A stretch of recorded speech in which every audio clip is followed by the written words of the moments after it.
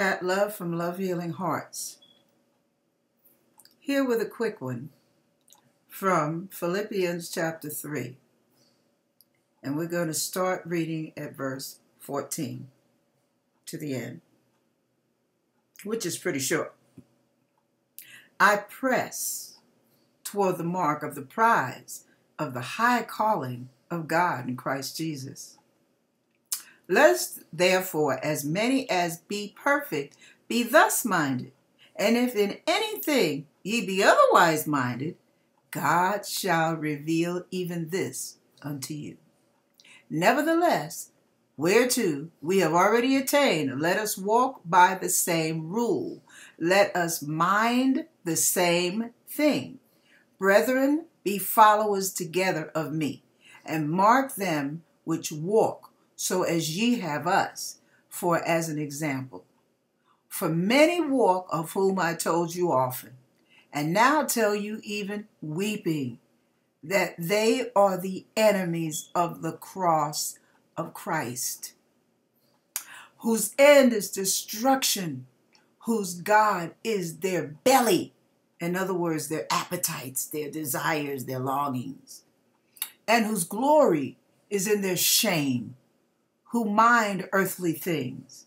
For our conversation is in heaven, from whence also we look for the Savior, the Lord Jesus Christ, who shall change our vile body, that it may be fashioned like unto his glorious body, according to the working whereby he is able even to subdue all things unto himself.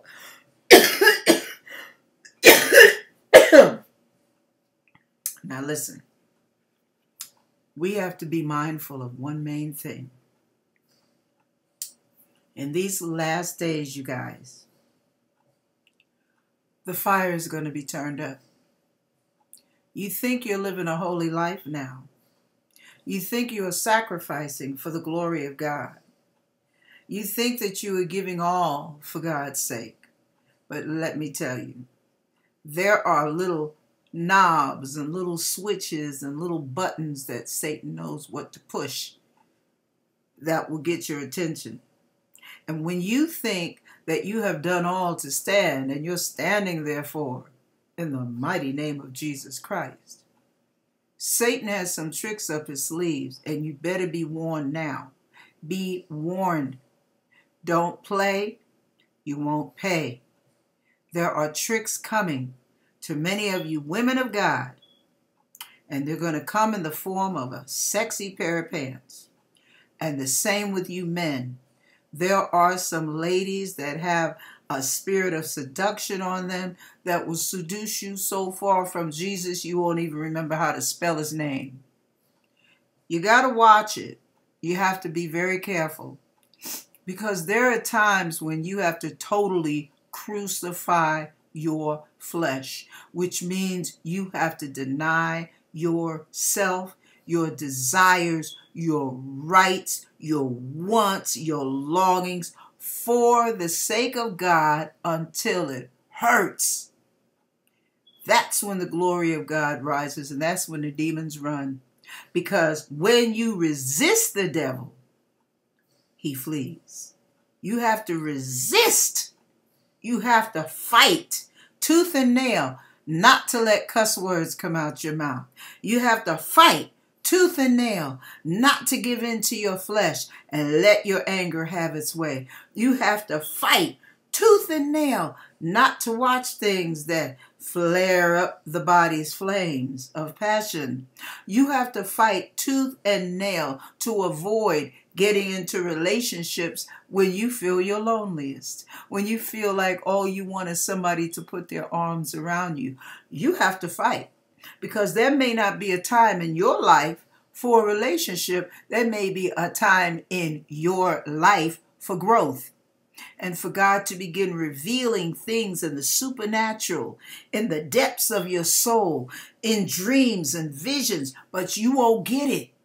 Looking in the natural, dealing in the natural, longing in the natural, and satisfying the longings of the natural. Do you hear what I'm saying? So you have to be warned. These are the last days.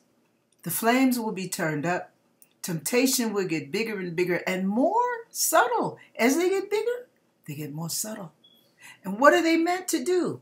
Lure you away from the ways of God, from the things of God, make you stray from your purpose, from your path to your destiny. He wants to cancel God's assignment for you. He wants to cancel the steps God has ordered for you so that he can assign the curse on your behalf and destroy you slowly but surely. Have you ever heard of the story of the frog? This is the way frogs die. If you drop a living frog into a pot of boiling water, that frog is going to jump his behind out of there. But if you let a frog swim around in cool water and you slowly increase the temperature, ever so slowly, you will have frog soup in a minute, because that frog won't have enough sense to know his behind is being cooked so that he can be consumed. Do you hear what I'm saying? So you have to be very weary. You have to guard your heart, guard your spirit. You have to fight the good fight of faith. You can't passively, casually slide on by and stroll down the boulevard with the Lord, because it don't work that way. Bad English, but you get it. So you have to fight the good fight of faith. You have to be so determined that you're constantly asking God, Lord, give me the spirit of discerning of spirits. Give me the ability to discern right from wrong, to discern an evil intent from a godly intent. Do you hear what I'm saying? Because not everybody that comes to you with a smile, not everyone that says, Lord, Lord, not everyone that claims the Lord Jesus Christ as his personal Lord and Savior is really belonging to Jesus Christ. A lot of them will be sent to change your mind from belonging to Jesus to belonging to Satan and being Satan's little patsy, little sucker. So you have to really be very careful. These are the last days. This is your warning.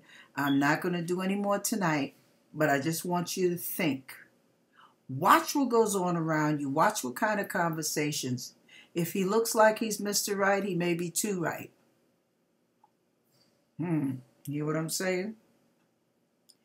If she looks like the best thing that since butter and peanut butter and jelly, you better watch. Watch, look carefully. Because check out the timing. What were you doing when the relationship came on your horizon? What were you doing? Were you entering seminary? Were you getting ready to embark on a training thing at the church where the pastor was going to take you under his wing or her wing and train you in the things of ministry? Were you getting ready to start prison ministry? Were you getting ready to start homeless ministries or Bible studies at home? Were you getting ready to help teach the youth about how to handle life and understand the Bible in a practical manner? What were you getting ready to do? Missions, whatever you want to call it. If you're getting ready to serve God, trust me, baby, your distractions are on the way. So you watch, look, listen, and beware. Be on the ready. Be constantly in observation. You watch what's going on around you. The Bible didn't say sleep and pray. The Bible said watch and pray. You watch and pray. And you watch and see what the devil tries to do. But you keep your eyes on the Lord and you won't get tripped up. And you will be found headed for your destiny that God has ordered for your steps. Because the steps of a righteous man are ordered by the Lord. Following his steps, hear me? Follow. Listen. Look. Watch. Pray. Obey. And when I say obey, I'm not talking about your little flesh and desires, baby. I'm saying obey God, even if it hurts, even if it means you have to be lonely, even if it means you have to stand alone, that nobody wants to hang with you, Even if it means arguments in your home, you have to stand for God. Don't be obnoxious, but stand for God. God bless you.